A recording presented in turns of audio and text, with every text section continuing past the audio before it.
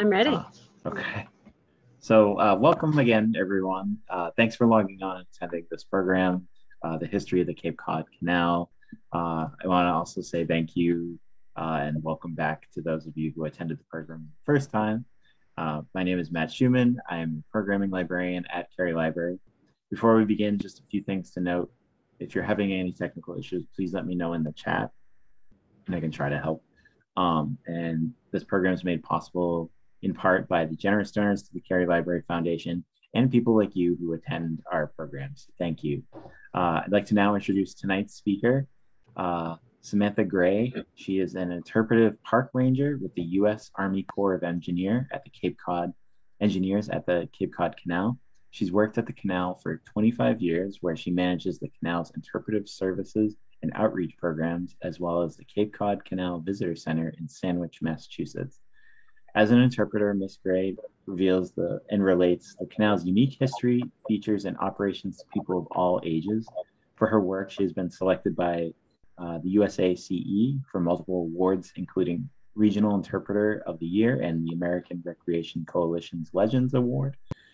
She earned her degree in Conservation of Natural Resources from Long Island University. Now, without further ado, please welcome Samantha Gray. Matt, thank you so much for inviting me back, and thanks to all of you for joining me this evening.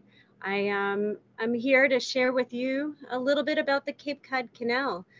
Tonight we're going to touch a bit on the canal's history, on its operations, as well as some of the recreational opportunities we have to offer.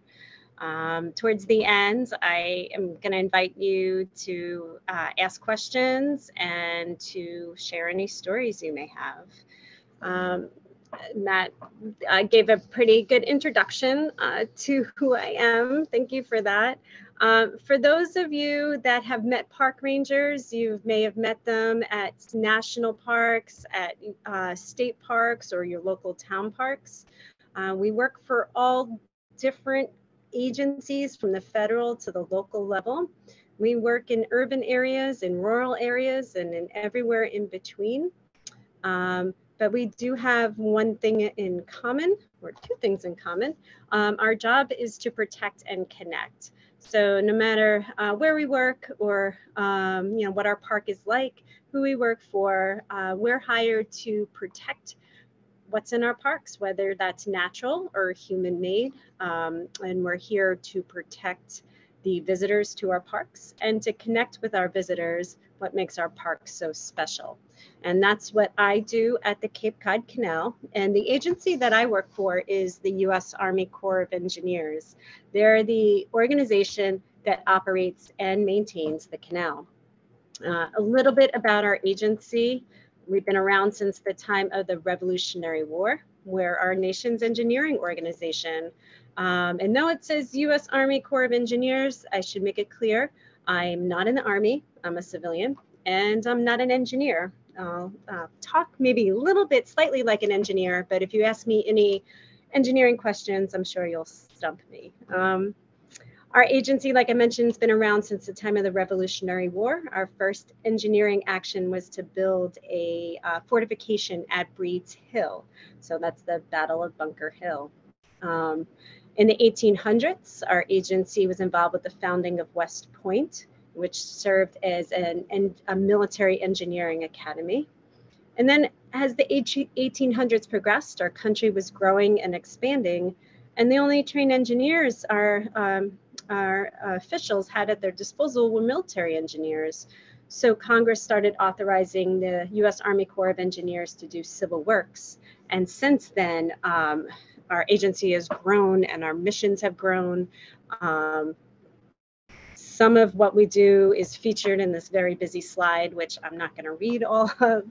But basically, if our agency has, if our nation needs, is in need of something for enhancing the economy, for strengthening our nation's security, helping to reduce the risk of disasters or to respond to them, the U.S. Army Corps of Engineers might be involved. We do have military and civil works missions.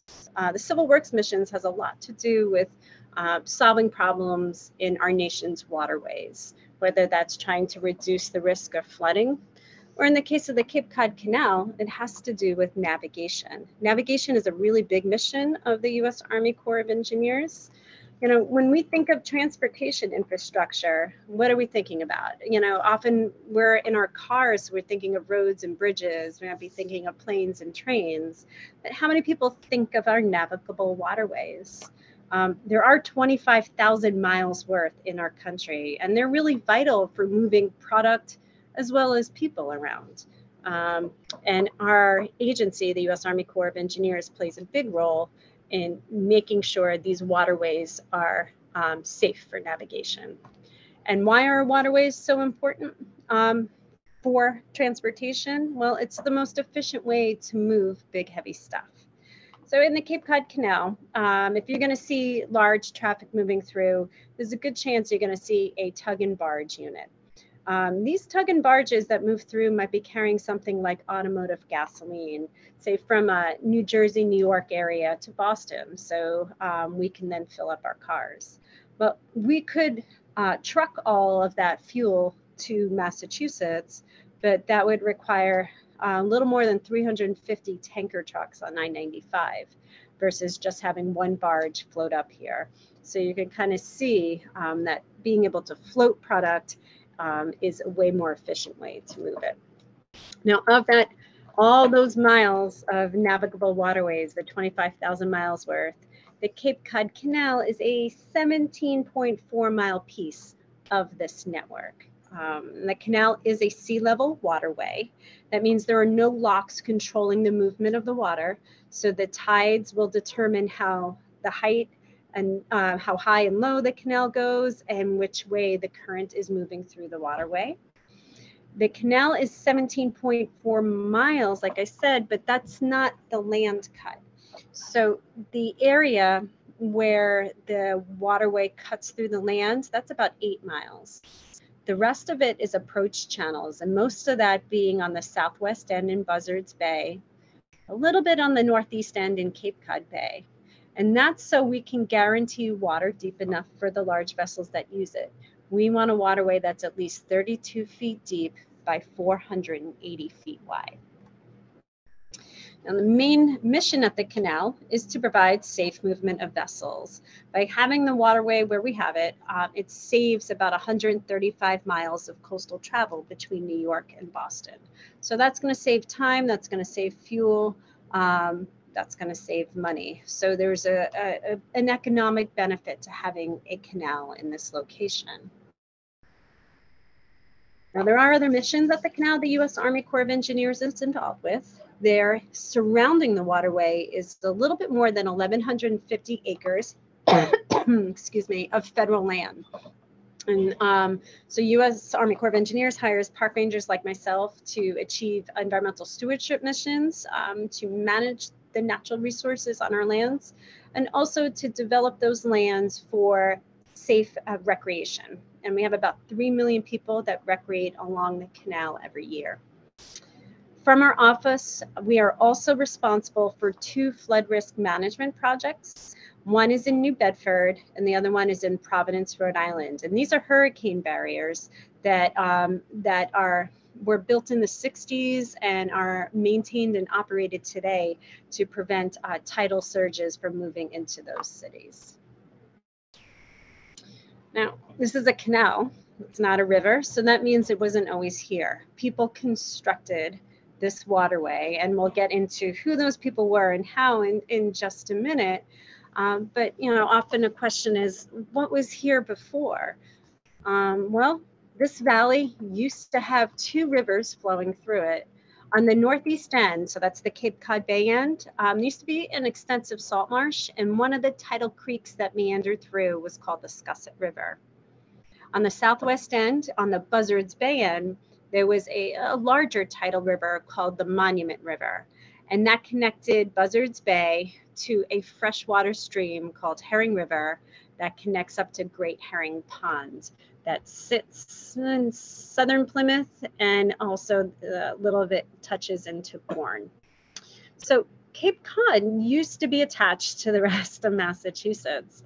As the bird flies at high tide, there was about 1 mile of dry land separating these two rivers. And that dry land was no more than 30 feet above sea level. So a very tiny little strip of land. Giving you an idea of what these rivers look like, this is a view of the Monument River, pretty close to where the Bourne Bridge is today. So much smaller tidal river. So you'd think it would be pretty easy to dig a canal because there was only a short distance through. Well, it took about 300 years of talking about it before it became a reality. Now, to dig a canal, people wanted more than just for the shortcut. Another really big reason why people dug a canal through this location has to do with this image. You can see southeastern Massachusetts, there's Plymouth, here's Cape Cod, Nantucket, Martha's Vineyard, and all along the outer shores of Cape Cod are all these markings here. Each individual marking is a separate marine disaster or shipwreck. That's a lot. This one drawing shows 1,076 marine disasters, and that does not even touch the estimated 3,000 that historians believe occurred from the early 1600s to the early 1900s.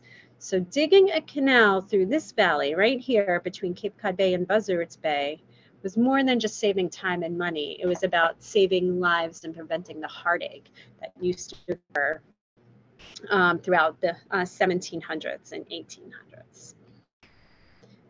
Many people proposed a canal as early as the 1600s. The first engineering survey for a canal was during the Revolutionary War. Multiple surveys were done at the federal, state, and private level throughout the 1800s. There were even 2 attempts to dig a canal on this location in the 1880s. All came to nothing until these people came along. August Belmont Jr. and William Barclay Parsons. August Belmont Jr. was a wealthy financier from New York. He got involved with the canal project in 1904. And as a financier, he saw a lot of potential in digging a canal here. He had recently completed a big project with William Barclay Parsons in New York City, and that was to build the IRT, or the Interborough Rapid Transit, the first subway system in New York. And they found success with that. And so Belmont brought on Parsons as somebody that could help make the Cape Cod Canal a reality. And after 5 years of securing financing, lands, and coming up with plans for the construction of the canal, the first shovelful began in 1909, right in that Bourndale section, which was the dry area. And obviously, these people in the background were not the people that actually constructed the canal. These were many of the investors that Belmont had recruited to finance the project. The work itself, a lot of it involved using dredges. So Parsons' plan originally was to use different styles of dredges and work from Buzzards Bay and Cape Cod Bay and just dig towards the middle. 2 different styles of dredges were employed. You had a mechanical dredge, which is basically something that floats with a big scoop on it. And would scoop up the material, put it onto a scow, which is like a floating raft, and that would get towed out to the bays and then deposited at sea. And then there were hydraulic dredges, like the one in the lower left, where there would be a cutter head at the tip of a bar that would go down into the water, down to the sea floor, that would spin to loosen up the sand. And then in the middle of that was a suction hose. So like a vacuum cleaner, it would suck up the sand. And then that material could be loaded onto a scow, but it can also be piped off to the side and deposited in the sides. And so Parsons had really hoped that by employing these different dredges working towards the middle, they'd be able to complete the project. But of course, they ran into a lot of problems, particularly boulders, glacial erratics. So Cape Cod was formed many years ago when glaciers started to retreat and left behind the backbone of what is now Cape Cod. It also left behind a lot of really large boulders, some the size of a school bus. And so when you are digging underwater or digging land, it's really hard to get rid of these without blasting them into smaller pieces. And so digging the canal did require a lot of dynamite as well. This really slowed down their progress, particularly in the water, because they had to wait for the right tide for the diver to go down, set the dynamite, clear the scene, blast, let things settle, and then repeat until they were down to the depth that they needed. So Parsons started to employ steam shovels to dig in the dry section in the middle. He set up these earthen barriers, these dikes, so you had different workstations in the middle section, and then brought in the steam shovels to remove the material, and then employed railroad cars with trains with tip cars that can move the material off to the side. Well, after 5 years of construction, opening day finally happened, and that was on July 29th, 1914. A lot of people wanted a canal for a really long time, so this deserved a really big celebration. It was a full day of boat parades, of land parades and ceremonies. Lots of dignitaries showed up for this. And it was pretty exciting. Now, this, of course, made Cape Cod an island. So I should mention that Belmont's company did construct bridges as well, but they didn't look like the bridges that we have today. So the canal was completed in 1914. The bridges we have today were not built until the 30s. So this is what was here before. We had drawbridges. Bourne Bridge was a rolling bascule double lift bridge. What does that mean? There are counterweights on the bottom of these roadways, so it will be balanced when it tips up. You have a steel substructure, but the roadway was oak planking. And you're going to think in 1914, a lot of people didn't have cars. So on the Bourne Bridge, you actually had a trolley that would roll over between New Bedford and Monument Beach in Bourne. Sagamore Bridge, very similar design. This one was set really close to a manufacturing facility that was there at the time called Keith Car Works.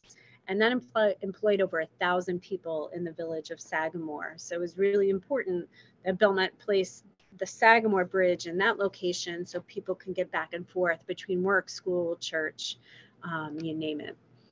During the construction, temporary bridges would have to go in the Sagamore location as well, so people could get back and forth. And then train bridge. Trains were really important at the time as well, so there was a lift bridge that would pivot to one side. Thing is with this canal, now Belmont built the canal not out of the goodness of his heart. He built it as a way to make money. This canal was a toll waterway, and they had used it. Steamships had used it. Tugs pulling all sorts of like coal barges would use it. You'd have lots of passenger vessels, and everybody had a different rate depending on their size and the type of vessel going through and the cargo they were carrying. Belmont's Canal, though, never really realized the profits they had hoped for because it had continual problems. The canal in Belmont's years, this aerial photograph was taken in the 1920s. It's very different than the canal we have today. It was narrower, it was shallower. You've, of course, had those drawbridges. And unfortunately, that early canal had a lot of problems. You had problems with erosion, had problems with the mariners themselves just having a tough time negotiating the strong currents. There were multiple wrecks with the strong currents. In this case, the steamship completely missed the opening of the Sagamore Bridge and crashed right underneath the approach. When things like this happen, that would close the canal, and in this case, the bridge. With the canal closed, they're not generating revenue, and then that's less revenue going into maintaining the channel which started to experience some serious shoaling or shallowing because the sand kept eroding in. And then, by the late 1920s, more people had cars, and people were complaining about all the backups of the drawbridges because more people had vehicles at that time. So ultimately, you had this failing canal. And what do you do when you have a failing canal? But sell it to the U.S. government. And the U.S. government purchased the canal in March of 1928, authorized under the River and Harbors Act of 1927. And they tasked the U.S. Army Corps of Engineers with fixing it. And so after surveying mariners that used it or would potentially use it and getting a long laundry list of problems, one of the solutions the Corps of Engineers came up with was to take Belmont's Canal, which was originally 100 feet wide, was supposed to be 25 feet deep. More often it was like 18, and basically supersize it, make it at least 480 feet wide by at least 32 feet deep. And also along the upper sides of the canal to place these rocks called riprap to help prevent the erosion that was occurring from the boat's wakes. So this way, make it easier to maintain this channel. Another problem that people had was not about the land cut, but about the approach in Buzzards Bay. So originally, Belmont's Canal had to take a series of turns to get in the land cut and tuck behind these two islands, Hog Island and Mashney Island. And mariners had a tough time with that. And so the Corps of Engineers looked at a way to straighten that approach versus having one that used to bend through. Now, was all this going to work? Well, we employed through contract MIT to build a warehouse size model to study it before actually constructing it. And then construction, the widening and the deepening of the canal happened in the 1930s. During that time, the goal was to keep shipping open as much as possible during the construction.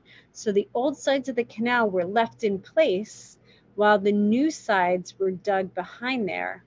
A benefit of that is that in this area where it was dry, it made it easier for laying the riprap. And it also made it easier, you might notice in this photograph up here, the present day Sagamore Bridge was already constructed. So before the canal was widened and deepened in the latter part of the 30s, the bridges were constructed. And the funding for the bridges we have today came from the National Industrial Recovery Act of 1933. $4.6 million was put towards construction of the Bourne Bridge, the Sagamore Bridge, and the Railroad Bridge, as well as some maintenance dredging. And the whole goal of this was not only to, improve the waterway, but it was about putting people back to work. About 700, a little more than 700 people were employed to construct the bridges. All in all, with the canal reconstruction, about 1,400 jobs were created. And these bridges were all built simultaneously. You had teams, 2 teams working on each bridge, and you'd have multiple shifts a day. The whole goal was, again, to get as many people employed as possible. I love this aerial photograph. It kind of gives you an idea of the scale from the old Sagamore Bridge right over here to the one we have today. So we went from an opening for boats that was 140 feet wide to it opening 550 feet from pier to pier. So it's quite a big difference. Some of these buildings that are along the way between the bridges and beyond the old drawbridge was that Keith Car Works, which operated until 1929 when it shuttered its doors for good. There's just some really neat construction photos showing how the bridge was constructed. This one is the Bourne Bridge that we're looking at here. And at the same time those bridges were being constructed, we had the train bridge, The highway bridges moved a little bit from old location, new location based on where was best for road realignment and where there was elevation. But the train bridge, the one we have today, was constructed right next to Belmont's train bridge as a way to minimize how much track needed to be relocated. The train bridge itself was constructed from either side, and it was only when the center section had to be constructed that the canal was closed to boat traffic. And that was, I think, 5 days total. That was it. They were able to complete that centerpiece and then lift the span for the first time. That alignment in Buzzards Bay that I mentioned earlier that we wanted to do, I kind of like this. On the photo on the left, this is Mashney Island, and then you can see Hog Island almost pretty much cut in half. The very tip of it was here, and you can see most of it is already cut away. The old canal used to come in behind here in Phineas Harbor. When this was completed, this was all cut out, and then this channel was dredged. These islands were connected to allow for a nice straight approach in. This is the beginning of something called Stony Point Dike, and that's a 2-mile-long sand spit off of the in Wareham to help allow for that straight approach. So pretty much by 1940, the waterway that we have today was completed, meaning a waterway that's at least 480 feet wide by 32 feet deep, with the 3 bridges we see today, and the straight approach through Buzzards Bay. Now we fast forward from 1940 to today, for the sake of keeping this presentation for under an hour. What do we have today? We have about 15,000 vessels that go through the canal every year. That is a mix of small pleasure craft to large tankers and car carriers. By far the #1 type of commercial traffic we see are tug and barge units, like the center photograph that we see right here on the screen. Today, when I was working for my large traffic, I saw 2 tug and barge units. I saw a Coast Guard buoy tender, which I saw 3 tug and barge units, I think. Lots of small pleasure craft and some fishing vessels. The car carriers are very impressive to see. I don't know if you've ever seen those up close, but just to kind of give you an idea of size, it's really hard to see in this photograph just how tiny the people are on shore. So a car carrier, imagine a parking garage that has a capacity of 5,000 automobiles, and then having that float by you. That's how big they are. They're really impressive to see. So how do we make sure they're going to come through safely? Well, first way is to make sure our channel is as wide and as deep as we say it is. So we do survey the canal regularly to check its depth. We use side scan sonar for that. And then when it is not as deep as we say it is, we will post a notice to mariners. And actually we have that out now. There's a couple of areas that there is some shoaling, so it's not 32 feet at mean low tide. And then we'll manage vessel traffic accordingly. And then we'll work towards getting some dredging done. And so I believe we'll actually have some dredging coming up this winter. And the last time we had dredging, we had a hopper dredge just like this one, where this arm would go down and like a vacuum cleaner, it would suck up the sand. It would go right into this hopper right here. And then last time we dredged, and I'm pretty sure it'll be the same this time, the dredge then moved out into Cape Cod Bay, connected to a pipe, and then deposited the material along Town Neck Beach to help replenish the beach that is there. Now, we also manage vessel traffic through. So some of my coworkers are marine traffic controllers. From this facility, which is located on Academy Drive in Buzzards Bay, we have around-the-clock monitoring of the entire waterway of all vessel traffic. Any vessel that's over 65 feet in length does have to ask permission to transit. they'd be contacting our marine traffic controller, who uses all sorts of technology from radar and cameras and something called AIS. That's an automatic identification system where the vessels are, transmitting out signals themselves. All this information is integrated with tide and weather information. And basically the controller makes a decision on when a vessel can come through, how fast we want them to go through.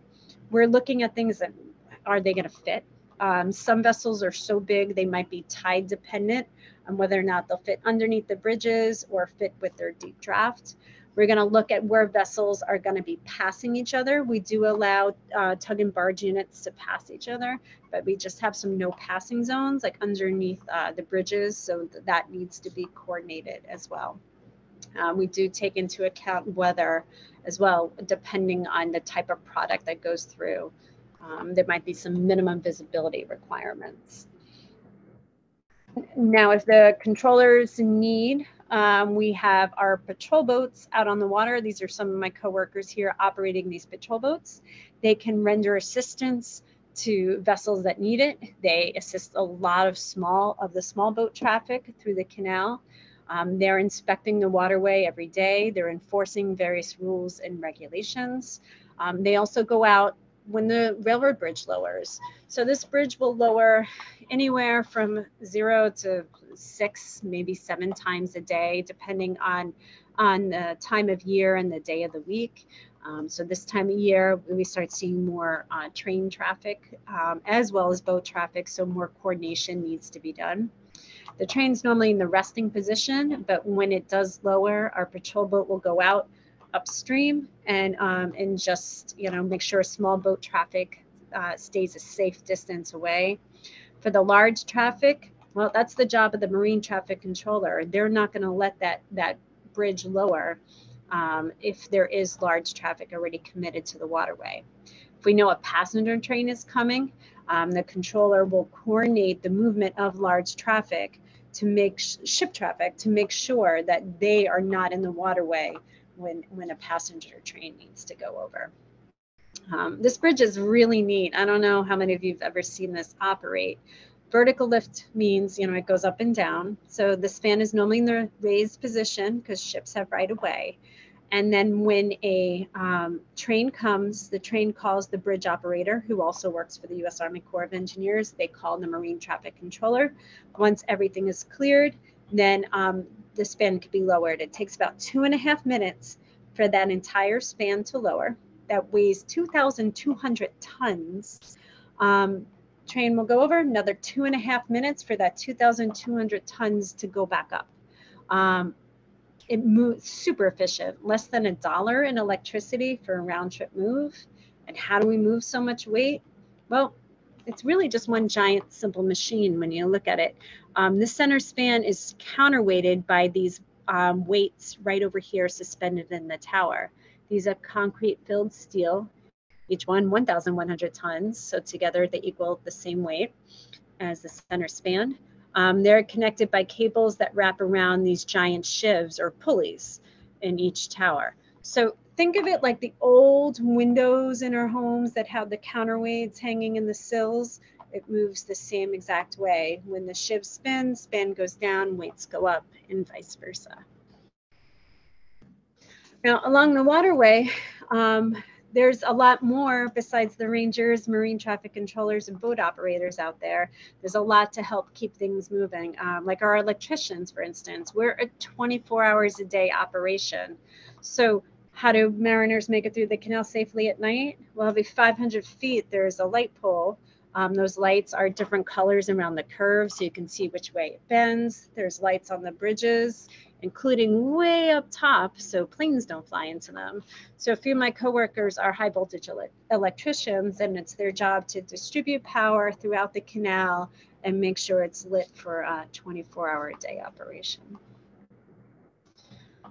Most people know the canal for the recreation. Like I mentioned at the beginning of the presentation, we have about 3 million people that recreate along the canal every year. Many people are drawn to our service roads. Those are the paved paths that line the waterway. There's 13.5 miles worth. The U.S. Army Corps of Engineers built them and maintained them so we can take care of the navigation infrastructure. But we invite the public to recreate along them as well. They provide for great access for biking, walking, running, as well as access to shoreline saltwater fishing. Boats aren't the only ones taking a shortcut through the canal. We have a lot of fish in the canal as well. And then we have multiple day use areas along the waterway where people can picnic, park, use the restroom facilities. There's 2 campgrounds along the canal that are offered through a lease to the state as well as to the Town of Bourne's Recreation Authority. And then there's lots to do, like with ranger programs, or in the case of where I'm talking to from, I'm talking to you from the Cape Cod Canal Visitor Center, located in Sandwich. This is an old Coast Guard boathouse that we turned into a museum. We have exhibits indoors and outdoors. We have films on the construction of the canal, and we offer a variety of ranger-led programs here, spring, summer, and fall. This year, we're open Tuesday through Saturdays through October 22nd. Sundays will be open in July and August. Will be open on Sundays too. And what's great with this is that this museum is free. So if you find yourself in the area, swing on in and check it out and bring the family with you. Now, I definitely wanted to not go too over. Oh, I forgot I was going to talk about this. So when you come to the canal, you're probably going to cross a bridge. A lot of people, when they think of the canal, they think of the bridges. These are iconic structures. They were completed in 1935. Does that make them 87 years old this year? They're up there in age. So how do we make sure that they're safe? Well, we have engineers that are doing head-to-toe inspections on those bridges. And based on the findings of those inspections, and also based on recommended maintenance schedules, we do maintenance. Everything from painting and steel repairs and concrete work. There's electrical upgrades, expansion joint work, bearings, so the bridge can flex when it needs to. And then once every 50 years on average is the big maintenance. And they call that a major rehabilitation. And I don't know if anyone was in the canal area in the late 70s and early 80s, but that's when our bridges went through, and they were almost 50 years old at that point, a major rehab. And this is what a major rehabilitation looks like. It's not just basic painting or whatnot.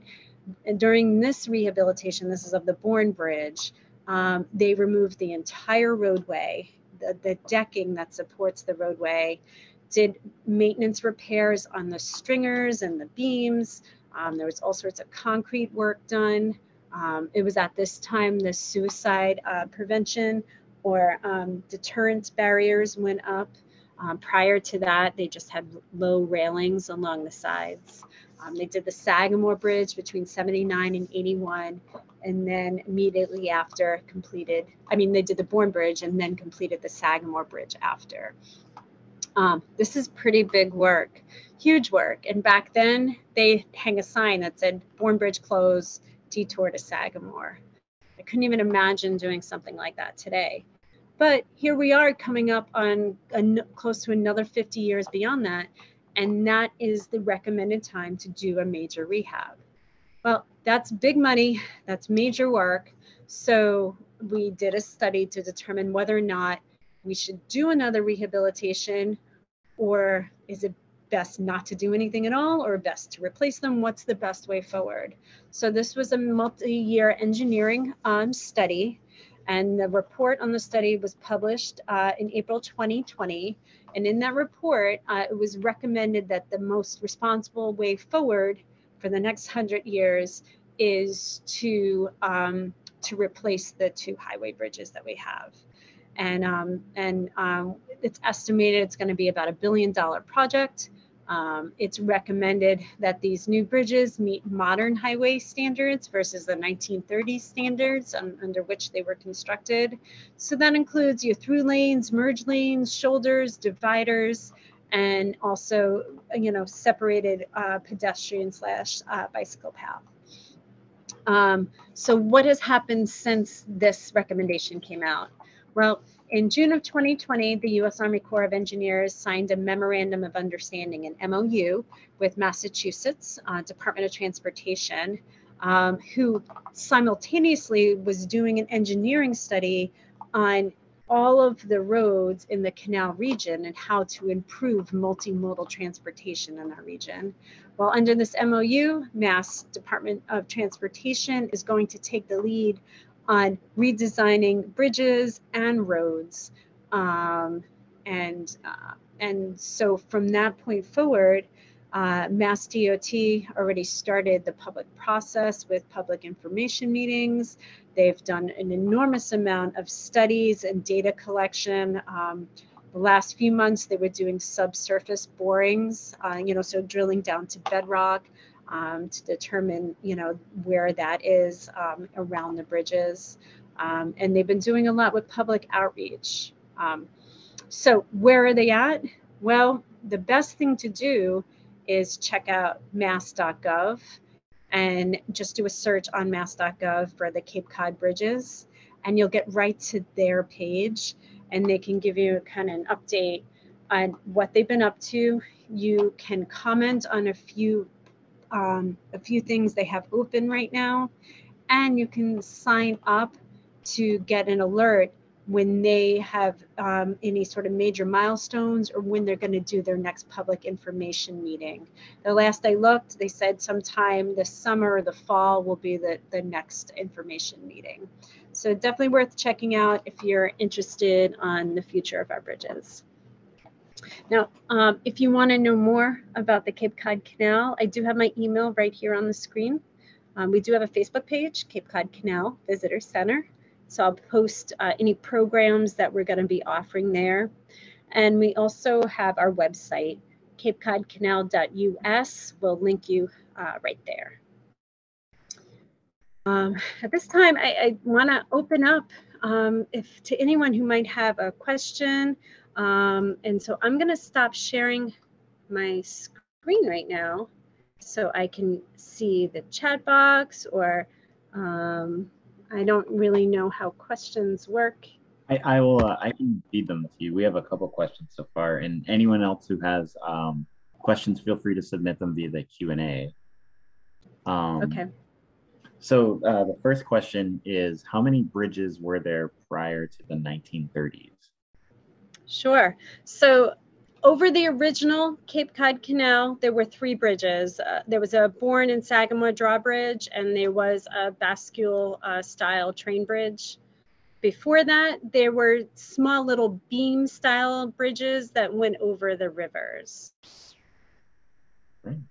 And how often do they dredge the canal? So let's see, last time was 2016. So this winter will be 2023, 4, 5, 6, 7. It will be 7 years in between the last one. I would say 6 years is more of an average. And when they dredge, it's generally spot dredging versus having to dredge the whole waterway. There's usually maybe a handful of areas that need it, but not the entire waterway. Yeah.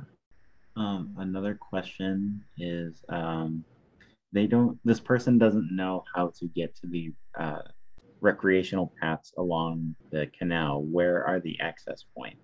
Sure, that's a great question. So I do have a map. If you go to capecodcanal.us, that will link you to our homepage, and then you'll be right where they have recreation, and you can start clicking there for maps. But we have multiple areas on the mainland side and on the Cape side. So if you're on the mainland side, there are some of the easier ones to find would be off of Main Street in Buzzards Bay by the base of the train bridge. And then there's one right along the scenic highway near the Herring Run Recreation Area. There's a traffic light there, so you can pull right into the parking lot. Great. Another question is, this person loves the Cape Cod Canal Visitor Center, and they love that it's free. How often do the exhibits or interpretive signage change and get updated? Thank you so much for that. How often do they change?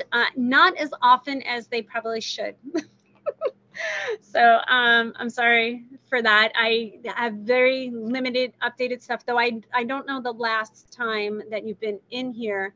The last big change was the last year we were open for real, before COVID, which was 2019. And with that, we got a bunch of new exhibits through a partnership with Massachusetts Division of Marine Fisheries, who set up some exhibits on the fish that use the waterway. Great.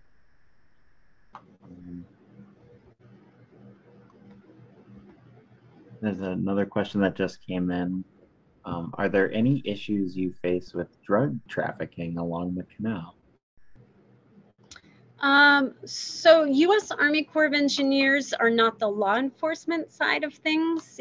We're more the infrastructure side. So I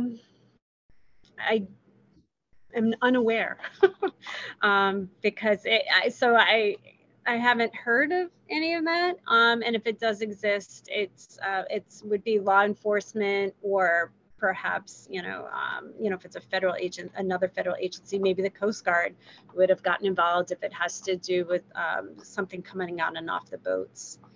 But sorry, I don't have any stories about that. Someone asked, how do the specifications for the Cape Cod Canal compare to the Panama Canal? That's a good question, because the Panama Canal just had like a major reconstruction. So I don't have it memorized how big their locks are now. But Panama Canal, since the reconstruction, can take, I think, pretty much the largest vessels that exist, and we cannot. We have some constraints. We can't take anything. We're 32 feet at mean low tide. Our vertical clearance is 135 feet. And because of the curves in the canal, we don't take anything longer than 825 feet. So have to do a Google search on the constraints of the locks for the Panama Canal, because that's what would constrain the size for them. Interesting. Another question just came in, and someone asked, do the sea mammals use the canal like seals and whales? Sea mammals do use the canal. I think it was yesterday, I was off yesterday, but I believe we had right whales in the canal yesterday. We do see whales in the canal. North Atlantic right whales, being critically endangered, do require special attention, and the canal gets shut to large traffic if there is anything there. There's a multi-agency effort to monitor every single individual feeding in Cape Cod Bay, and to keep track on who might be in or moving through the shipping channel. But I've personally seen right whales, humpback whale. I've seen pods of Atlantic white-sided dolphins. We see harbor seals and gray seals. Everybody's basically filling their belly. So yeah, we see them come through. And are there already noted effects from climate change on the canal, or are there anticipations of what climate change might do to the canal?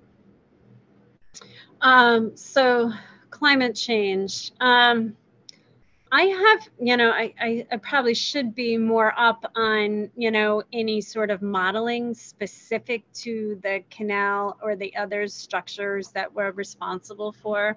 But personally, I'm not. I know as an agency, every action that they're taking now does take into account climate change, sea level rise. And so any new construction, any, long-term planning does incorporate that. So now too, even when we're looking for funding for work, like what can we do for resiliency, as well as sustainability and improving our infrastructure. But I don't have specifics for you, even though that's a great question. A couple more questions came in. One is the Cape Flyer Train Management hoped to add a Saturday round trip last year, but the Army Corps refused the extra Saturday vertical lift bridge movements. Could you explain why?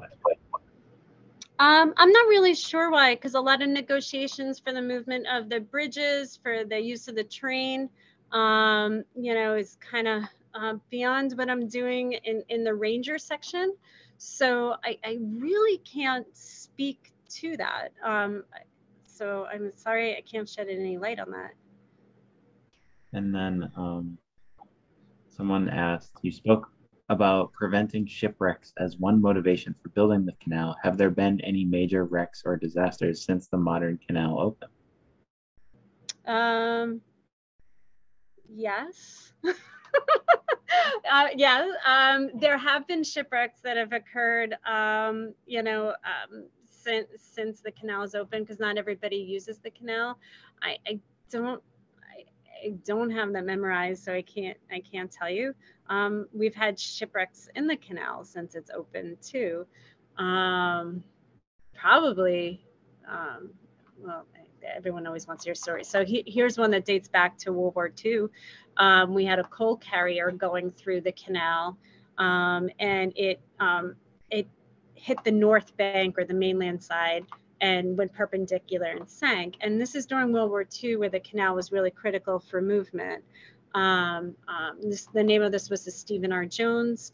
So they removed as much coal as they could. The wreck was end of June 1942, and on the 4th of July 1942, they blew it up to get rid of it. And throughout the July, they just continued to disintegrate it until we were back to 32 feet. So if you want to see the porthole for that, that is in a display case that's right behind me. So when you come and visit me at the visitor center, you can see that from the Stephen R. Jones. But yeah, unfortunately, wrecks still happen. But technology we have today makes a huge difference on marine safety, so a lot less. You got to think a lot of the wrecks that happened in the 1800s, there was a lot of shipping. There was no satellite weather to tell us when storms were coming, no radar to help us see in the fog, no sonar to help us check out the depth of the waterway. So a lot of this technology now really help improve the safety of shipping around the Cape. Very interesting. Well, thank you so much, Samantha. This was incredible, and I'm glad that we got to actually do the program this time. Oh, someone just submitted one more question if you have time for one more. Yeah. Do submarines still go through the canal? That's interesting. I don't remember the last time a submarine has gone through the canal. I haven't seen one, and I feel like the last one I saw, I'm not here every day, and I'm not monitoring traffic every day, so I can't tell you. But I feel like the last one I saw wasn't even like functional. It was an old Russian sub that was towed through as a movie prop, than actually operating on its own. Yeah, I don't think so. That's very interesting. All right. Well, thank you so much. I enjoyed it, and I hope to see you down at the canal one day. Yeah, absolutely. And thank you everyone for coming. All right. Have a good night.